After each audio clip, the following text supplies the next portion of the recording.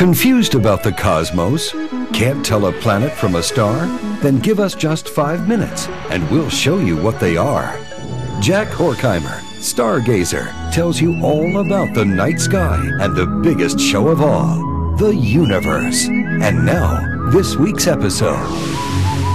Finding direction in the night sky. Hey there, stargazers. I'm Dean Regas, outreach astronomer for the Cincinnati Observatory, and I'll be your guest host this month on Stargazer. Are you seeking direction in your life? The stars can help. Well, at least they can tell you the difference between north and south. This week, we'll focus on the dimmer stars and constellations in the northern sky and contrast them with the blazingly bright stars in the southern sky. Along the way, I'll share my tip to find Polaris, the North Star. Here, let me show you. Polaris is the guide of travelers, stargazers, and all-around lovers of the night. It twinkles at the end of the Little Dipper's handle or the Little Bear's outrageously long tail. Contrary to popular opinion, the North Star is not the brightest star in the sky. That honor belongs to Sirius, the dog star. In fact, Polaris ranks about 48th in brightness, and through the light pollution of civilization, it's just barely visible. Well, what makes Polaris so darn special? Polaris resides almost directly over our North Pole, so as the Earth rotates, causing day and night, and the daily motions of all the stars and planets, the North Star barely moves.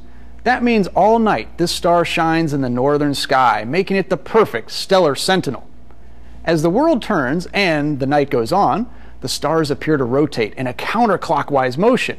This motion gives us the appearance that the sky spins once a day with a pivot point at Polaris. Stars like the Big Dipper and Cassiopeia circle around the North Star, while things farther south rise in the east and set in the west. Of course, it's the Earth that's spinning, not the sky. Since the Little Dipper has some very faint stars, finding the North Star can be tough. But never fear, the other Dipper is here. The Big Dipper is much more distinct and can be seen even from urban areas.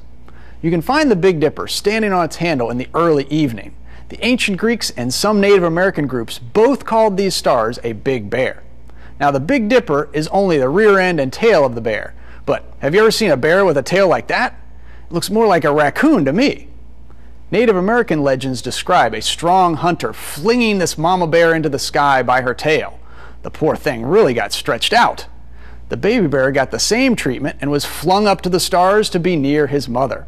So tonight at 9:30, use the more notable stars of the Big Dipper as pointers. Connect the dots of the two stars at the end of the Big Dipper's spoon. Continue that line down and to the left, and bingo, they'll point you right to Polaris.